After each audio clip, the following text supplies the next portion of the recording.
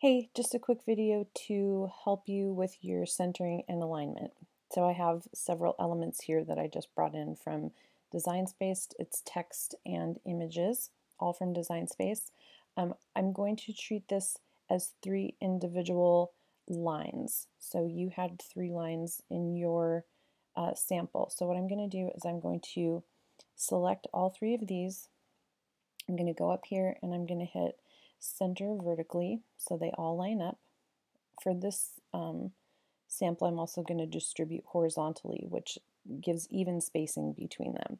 So now that I have these lined up where I want them, and you can move the individual, let's say, you can move the individual elements where you want them to be. I'm going to come up here to the top and select group.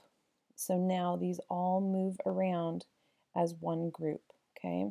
I'm going to come down here to the next line and do the same thing. I'm going to choose those three elements.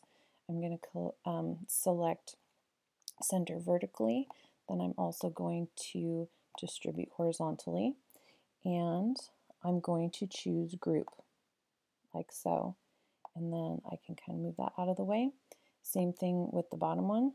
Select all. You can also use this button up here that says, oh, no you can't, not yet. You want to select those three elements. Then we're going to choose center vertically. You don't have to do distribute horizontally. Again, you can move them to wherever you want them to be.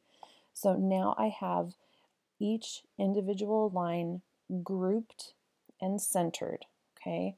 So now what you want to do is, because these are all grouped together right now, you can choose select all. Then you can go up here and choose center horizontally, and it will center them all. Oh, whoops, you know what I didn't do is I didn't group these. So come up and group, there. Now everything is grouped, each individual line.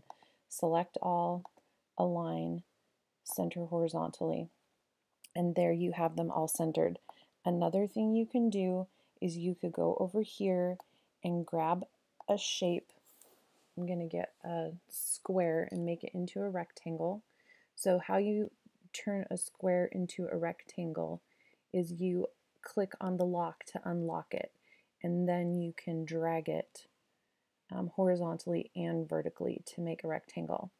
It's still selected, so I want to go up to arrange and move to the back so I can see what is on top of there. And let's move that guy over to the side so you can actually see what's happening.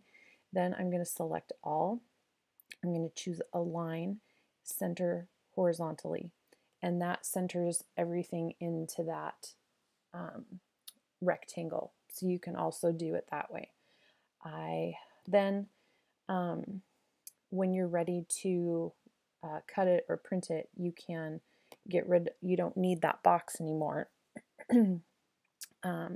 And you can also, if you need to for any reason, come in and ungroup these.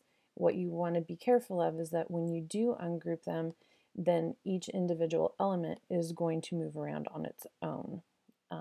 So you can keep it grouped or ungrouped.